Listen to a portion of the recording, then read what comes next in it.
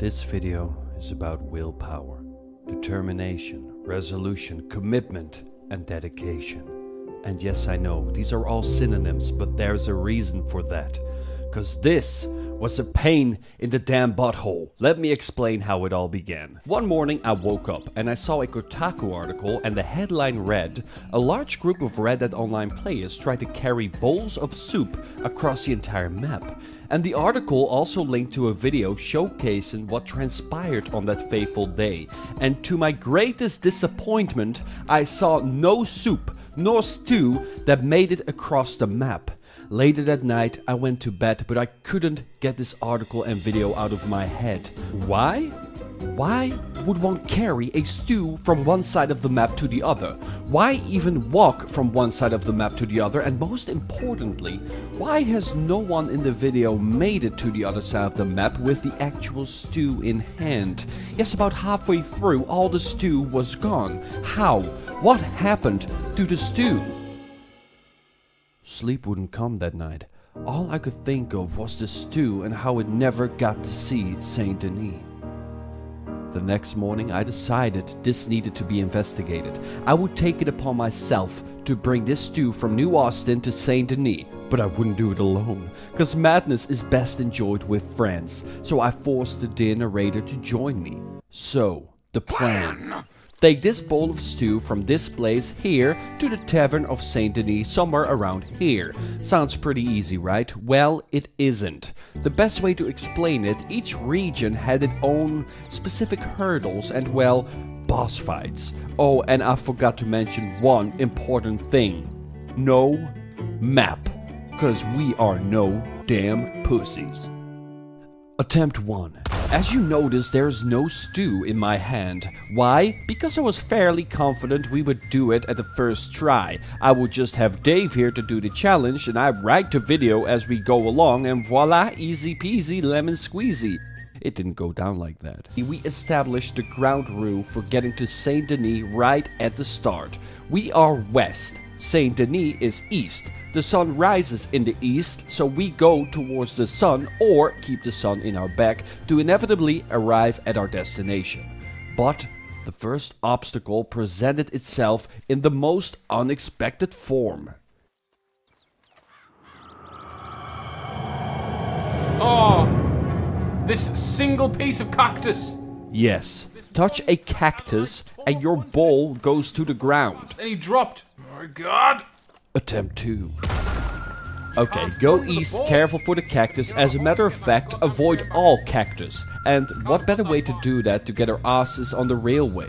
Yes, a pretty easy and straightforward walk. At some point we figured we would reach Armadillo, and from there on out it's a straight march to Blackwater, Strawberry, Rhodes, and then Saint Denis. And so far, so good, until tragedy struck. The bowl of stew just vanished. Oh, what? It just despawned. He didn't drop the ball, the ball had just despawned. And this was going to prove a bigger problem than we could anticipate. Now, I didn't believe it at first. I thought Dave was lying. He must have dropped the stew. But there was indeed an issue. Attempt 3. I realized this wasn't a one-person job. To double our chances of getting stew to Saint Denis, I too had to get my hands dirty. And so, with stew in hand, we both walked eastbound to Saint Denis. We thought by being careful, we could shave a few seconds, minutes, hours even off by going straight to Armadillo. But little did we know about the dangers that lurk in the sand. Yes, cacti have indeed proven to be vile anti-stew traps. Besides that, we were also paying close attention to snakes and other vile stew terrorists. But again, the cacti struck, and this time in the tiniest of forms. A cactus the size of an ant made us spill our delicious stew on the desert soil. Damn it! Attempt number 4 was a game changer. We've been walking in third person and we learned that walking in first person would speed up our endeavors by exactly 80%. Yes, so no messing around. This was gonna be the one. We would just follow the train tracks and go straight to Armadillo and McFarlane's ranch, no messing around with any cactus in any way, shape or form. And then, at the exact spot where attempt number 2 ended, we lost the stew. It disappears. Yep. Told you it despawns. First I me, told you it despawns. then Dave. We started speculating, why here? Why does it just vanish 2 times at this exact same spot? Is this the exact maximum stew range? Yes, there must be a massive circle around the stew pot, and you are not able to bring the stew pot outside of said circle. And that must have been why the stew from the initial video never made it to Saint Denis. But was this really the case? Or are there other, more dark and mysterious forces at play here? So we tested. We walked for another 30 minutes, went to the guy, and I would walk right by him with stew in hand, and Dave would just take a tiny detour. And oh my sweet Mary on a bike, the legends are true. Rockstar Games has indeed implemented a stew border patrol. But at least we now know. We know how to get our stew past this point and into the next land. And so began our travels. We went from New Austin, past the stew border patrol, up to Henniganstead, past McFarlane's Ranch, past Thieves Landing. And here we nearly got mauled by a boar. But we kept on going, past Blackwater, and now to pass the river. And there we found our next enormous hurdle. The moment you set foot in water that is too deep, you lose the stew. Your character would instantly down the stew without a moment's hesitation or any notice. The next enormous blow in our adventure. And another good hour of 2 wasted. But this would not stop us. Attempt number 6. Past New Austin, McFarlane's Ranch, Thieves Landing, now the river. Okay, so going down from the river would leave us at the lake, no way across. So the only thing we could do was go upstream and hope to find either a water that is super shallow or a bridge across.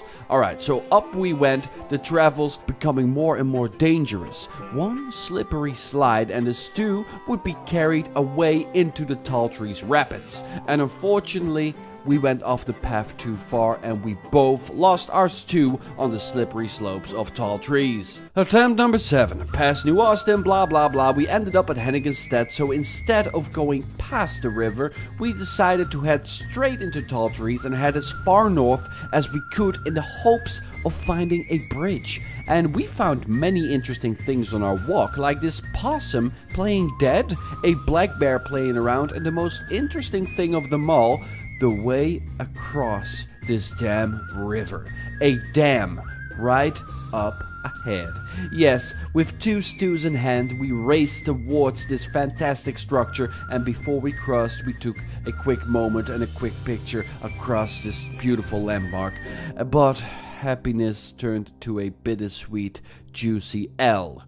Dave tried to pass this man with this bowl of stew, and my sweet God, knocked it right out of his hand. There was only 1 stew remaining, but Dave was determined to take the stew terrorist all the way up to Saint Denis, because we indeed needed something for the fire to heat up our stew. So onwards we went. We went past Strawberry towards the south, where we initially wanted to cross the river. Yes, so the lands up north posed many dangers, and worst of all, it would be a massive detour. And we saw another game-changing hurdle. Another river, but this time way wider than anything we've ever seen before. But luckily, we also saw a solution right away. A bridge. Well, it was a train track. And after about 6 hours of trying to get the stew across, we were not going to try and find another way around, because God only knows how long we'd have to walk to find a safe way across this damn river. So the train track it was.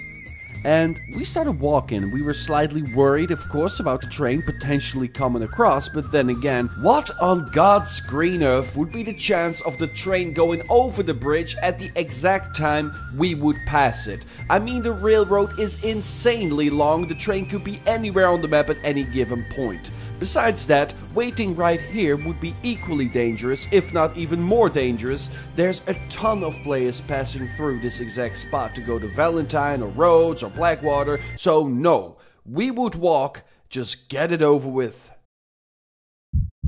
And I guess we should have waited. No, it's got to come. We're not even a quarter of the way across the thing yet. It's got to come, man. It's coming now. We're not even halfway across, and it's right there. Evans, it's behind you. Get to the side. You've got to stay still. You've got to stay still. Evans is right there. You've got to stay still. Get close to the end.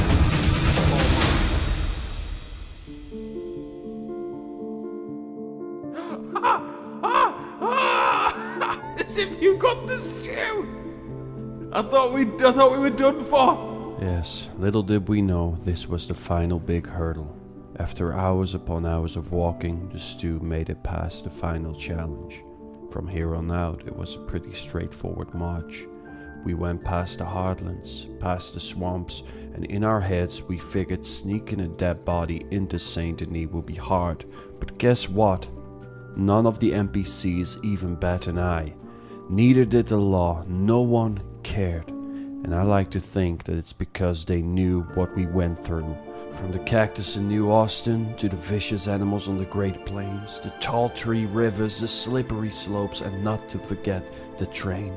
Yes, Rockstar Games looked from above and saw the stew, which made it from New Austin all the way to Saint Denis, and said, "Let's cut these boys some slack. Go forth to the tavern, pick the fruits of your labor." And so we did. With tears in our eyes, we arrived at the front door.